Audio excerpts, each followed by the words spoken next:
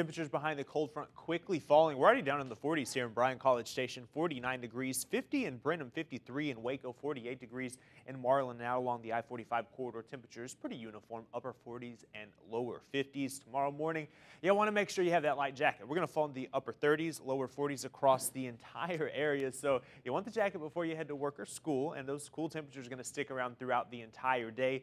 Luckily, we're not going to deal with any rain tomorrow, and we're not dealing with any rain out there right now. Showers and storms quickly moved off into Louisiana as that cold front continued to work its way through the Brazos Valley. And the next storm system we're keeping an eye on, that's going to work its way toward the coast as we head into latter parts of tomorrow into early Friday. Storm system currently over the northeastern Pacific. This is the bad boy that's going to impact our weather over the weekend, bringing a chance of snow. Yeah, we'll talk about that here in just a second. A couple models we look at to determine what the weather is going to be like across the area. First model, the American model, showing the storm system over the weekend a little bit farther north and a little bit weaker than the second model we're going to look at. So this would mean the impacts would be less across the Brazos Valley. Model number 2, this is the European model. It's actually showing that system just a little bit farther south and actually a little bit stronger. So this means those impacts will kind of be ramped up across our area. And we're actually leaning toward this model because Model 1, the American models, actually started slowly trending a little bit toward this model. So we're going to kind of blend out the two and have an emphasis on the European model. And that means we're going to see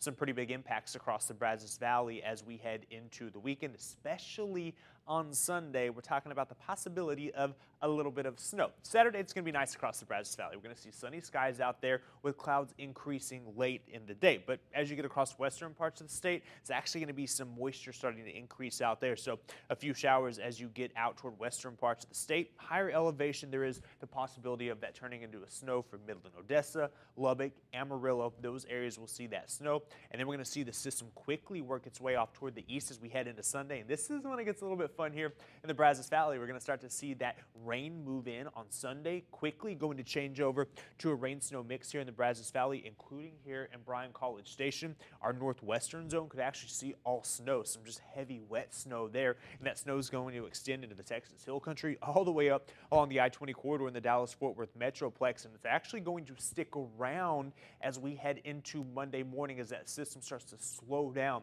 and work its way off into the Mid-South. And we're going to see that rain-snow mix continue here in Bryan College Station and eventually move into our eastern zone as well as we head into the overnight hours on Sunday into Monday morning. Houston may actually see a little bit of a rain-snow mix as well by Monday morning before the system starts to move off in the Mid-South, and we see our impact start to decrease later in the day on Monday. A lot of questions with the system, but we do have some knowns. So we know the system is going to have the most impacts here in the Brazos Valley and across the state of Texas on Sunday. And wintry mixture, yeah, that's likely not only across a good part of the state, central parts of Texas, Hill Country, northern Texas, but here in the Brazos Valley as well. And light accumulations, yeah, I'm thinking that's a possibility, especially on those elevated surfaces. We could actually see kind of a wet, heavy accumulation, just that slushy snow. You know what I'm talking about, that it's perfect for snowballs. Yeah, I think we're going to see that here in the Brazos Valley, including, yep, right on here in Bryan College Station. I do have a wintry mixture here looking like it'll start out as rain and then change over to a rain-snow mix. And then as you get a little bit farther north and west toward the I-35 corridor, Hearn, Waco, Temple, yeah, you're going to see a chance for mainly snow there. And then the southeastern zone, probably going to see mainly a cold rain, but I think we'll wrap in just enough cold air as we head into latter parts of Sunday, early Monday morning, where a few snowflakes may start to mix in there as well. But looking like everybody going to see some impacts from this winter storm as we head into the weekend. Still some questions, but we're going to continue to monitor that over the next few days. 10-day forecast, really not too bad other than that snow day that we have coming up on Sunday. Tristan, are you ready for the snow? You keep saying snow like it's a good thing. Like, I'm looking at you and you're talking, I'm like, snow, fun, slush, everything. No! I mean, in the Brazos Valley, though, it happens once every few years. I guess. So everybody gets excited for it. The good news is it'll be gone the next day. Lovely. You said it's Sunday, right? Sunday, Tristan, so get ready for it.